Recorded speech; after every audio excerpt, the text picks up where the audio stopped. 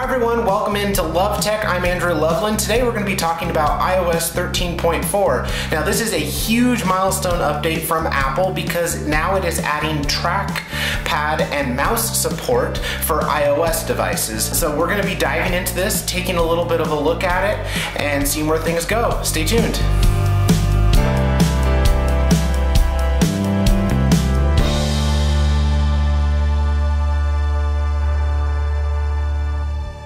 So today we're going to be taking a look at iOS 13.4 running on two different devices. The first device we're going to be looking at is iOS 13.4 on the 9.7-inch 2015 iPad Pro. Now the original iPad Pro was released back in November 2015. However, I bought it a little bit later on in the summer of 2016. So that's currently, which is the iPad in front of me here, currently the iPad that I use on a daily basis. Now I have a little bit older iPad model. We're going to take a look at that as well. That model is an iPad Air 2, which also does support iOS 13 and the iOS 13.4 update. So I've installed iOS 13.4 on both of these devices. So we're going to take a look at it and see if it supports the trackpad support, which I've already done some research on, and I know both models should support the trackpad, but I want to try it firsthand here. I'm going to show you the different gestures and get into some more details in just a minute on how it exactly works.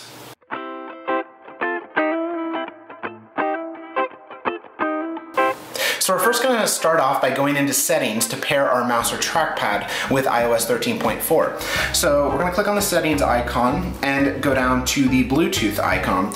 When we get into Bluetooth, you'll notice that here's a whole bunch of Bluetooth devices that are either connected to my iPad or are not currently connected to my iPad. Make sure, an important thing before you go trying to pair this with iOS 13.4 is make sure that you unpair it from like your Mac or any other device that you might have had your mouse or trackpad paired to first. It's a really important point, otherwise it might not find it in iOS 13.4. So looking at the screen here, I'm going to turn on the mouse and it should pop up under the other devices, and there it is right there. I've named this mouse Silver Mouse. So we're going to click on Silver Mouse. It's going to pair, and it's saying pair request, and we are going to click on the pair icon. It is going to bring it up here on the screen. So you'll see in fact that we do have trackpad support on this device.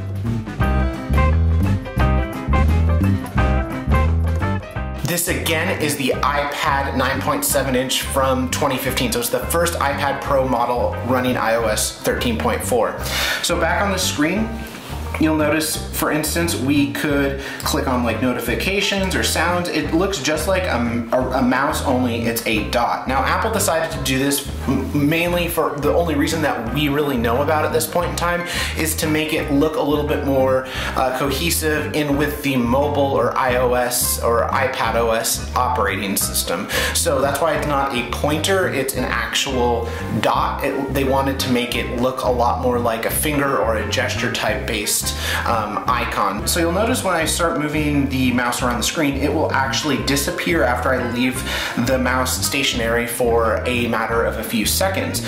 You'll notice that it should disappear right there. So it looks like it's about a 10-second wait, and it will completely disappear from the OS. So I'm actually going to click on the home button and go to our home screen here. So you'll notice that over here on the left hand side you can actually monitor your battery's performance on your mouse and your Magic Keyboard, which we already knew about before, right? But now you can actually see your battery level on your mouse and monitor the overall health of that here. And you'll notice when we move over an app, you'll notice that it like sticks or pins the cursor, so to say, to the app.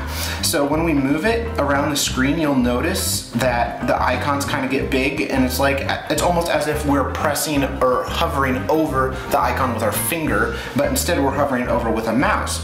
So let's try to go in. We're gonna actually try launching Safari down here at the bottom. You have scrolling as well, so this is natural scrolling. You can scroll just like a regular mouse. So say if we go up here to the top and click on tech specs on the new iPad Pro. We're gonna talk about the iPad Pro a little bit later on in a different video. So as you'll notice, I can scroll down the page, look at the tech specs of a product, for instance. So if I wanna go back, so all I have to do, I believe it should work. Ah, yes. So you have to swipe naturally. So you go forward and back on the page. And it's natural scroll direction. And I'll show you how to change that a little bit later on in the video as well, because for me at least, when I'm on my computer, I don't like it scrolling the way Apple wants it to scroll. I like the inverse, the thing that I'm kind of more used to. So I'll show you how to go change that in the settings in a minute. When you hover over text, it's interesting because you'll notice it doesn't say a mouse or this circular dot type of icon. It actually changes to a text symbol. So I can actually click and drag, and then I can right click. I believe I can right click. So I'm not exactly sure how you copy. Interesting. Well, I'll have to play with that a little bit later on. But you'll notice we can scroll down the page. If you hover over a link, it turns back into circle dot. You can click on a link just like a mouse, and you have full mouse support on the iPad. It's pretty cool. Works pretty good.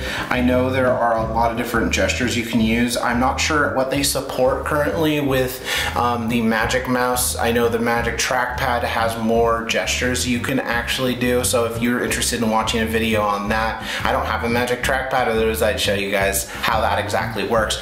But for the mouse, it does provide great scrollability. You can again go back to a page, you can go forward, and you can also access Control Center from hovering up here in the top right corner. Let's actually go in and take a look at the settings right now. So if we go into the settings, and if we go down to general, you'll notice that there is now a new trackpad and mouse area that we can go to. Now, this does not show up in iOS 13.4 unless you have a trackpad or a mouse Bluetooth paired to your device. So you will not see that option if you do not have one currently paired to your device.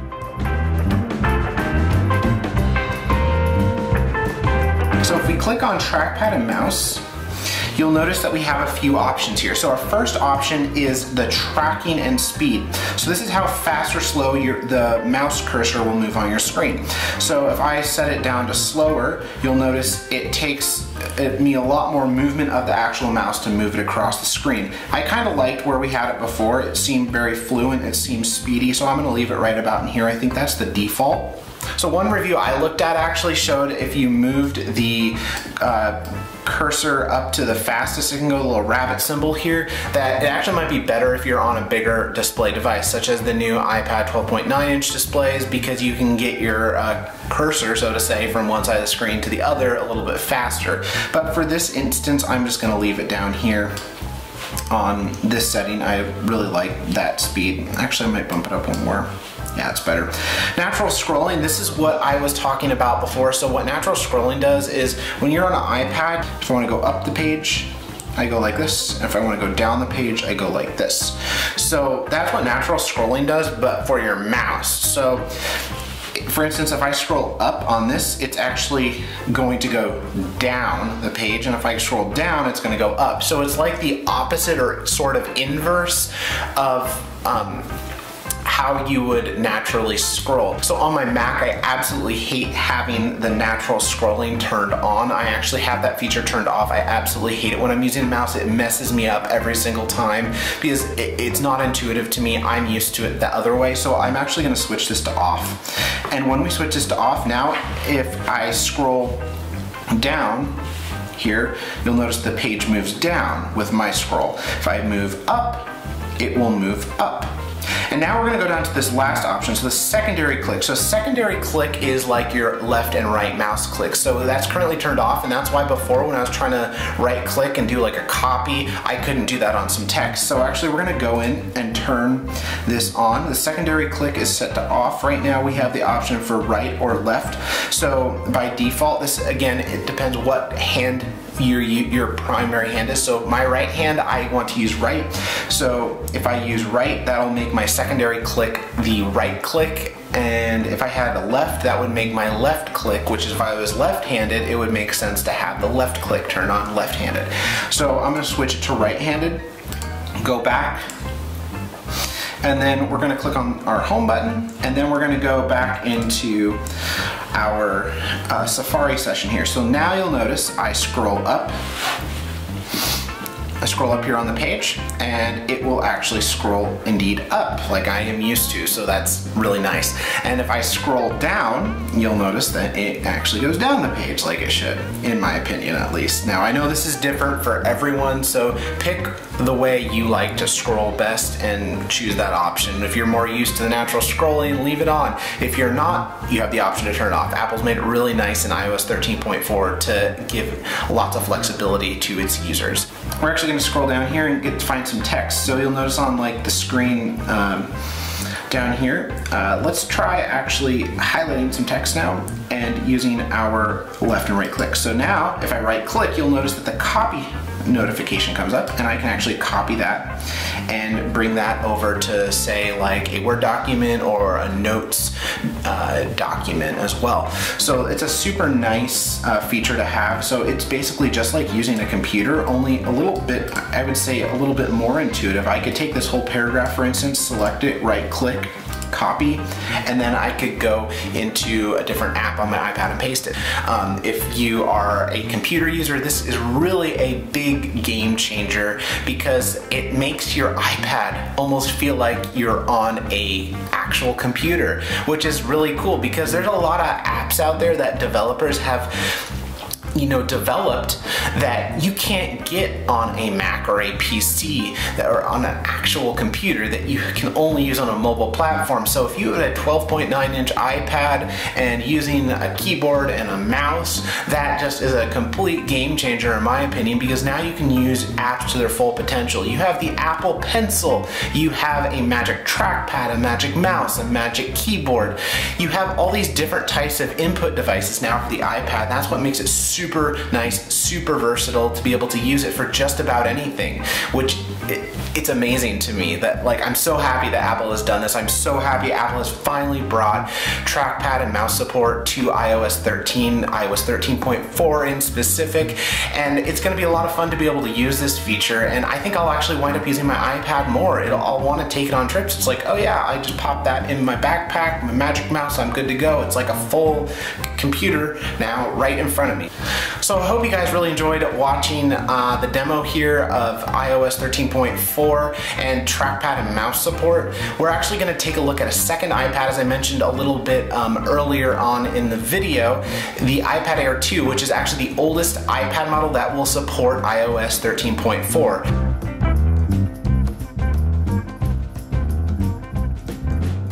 Before we take a look at that, I'm actually going to go back to our settings and show you how to unpair this. So we're going to go into settings. We're going to click on Bluetooth, and you'll notice that we have the silver mouse here. We're going to click on the little information symbol, and we're going to click on forget this device and forget device.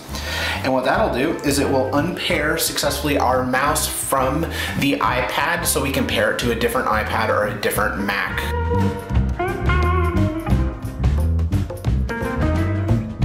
Alright guys, so now I got my iPad Air 2 in front of me and the Magic Mouse, and we're going to try hooking it up to the iPad Air 2. So again, we are going to go into our settings. We're going to scroll up to Bluetooth, and it should find it. It did in fact find the silver Magic Mouse. And yes, it looks like we do have success, so now we can move our mouse around and we have full control of the iOS or iPadOS operating system here. Let's try some map functionality here really quick. Let's try zooming into New York. So we're just gonna double click. We can zoom in here. And yeah, it works really nice. You can click and drag around. I don't have the 2-button support enabled on this, so actually we're gonna exit out of the map really quick and we'll have some more functionality if we enable that. So we're gonna go back into here and we're gonna actually enable that really quick. So we're gonna scroll down to general. We're gonna see this trackpad and mouse support.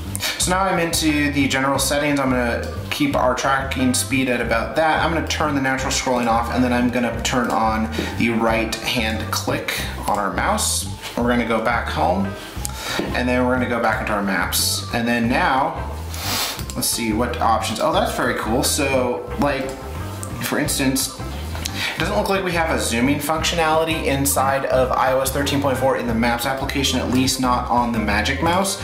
We can just double click, for instance, but if we hover over a certain thing, we can click on it, say like the Statue of Liberty. We can scroll effectively in there. We can close out of it. And if we right click, this is actually pretty cool. So if we right click on this, we can actually say, oh, I want to call or go to the home page. So we could say, for instance, let's launch Safari and go out to the Statue of Liberty website. And that's pretty cool. So it brings it up for us. Very cool. So guys, that's pretty cool. We actually were able to get the Magic Mouse to work on iPadOS 13.4 on the iPad Air 2, which came out 6 years ago in 2014. So that just goes to show that Apple is leaving and letting their iPadOS live on to even legacy-like devices like the iPad Air 2. So it's super exciting that we were able to get that to work on such an old device and have no issues whatsoever. So guys, let me know what you think of the review. Leave your comments down below, hit the like button, click the subscribe button, share this video, make it go viral, and we'll see you next time in another Love Tech video.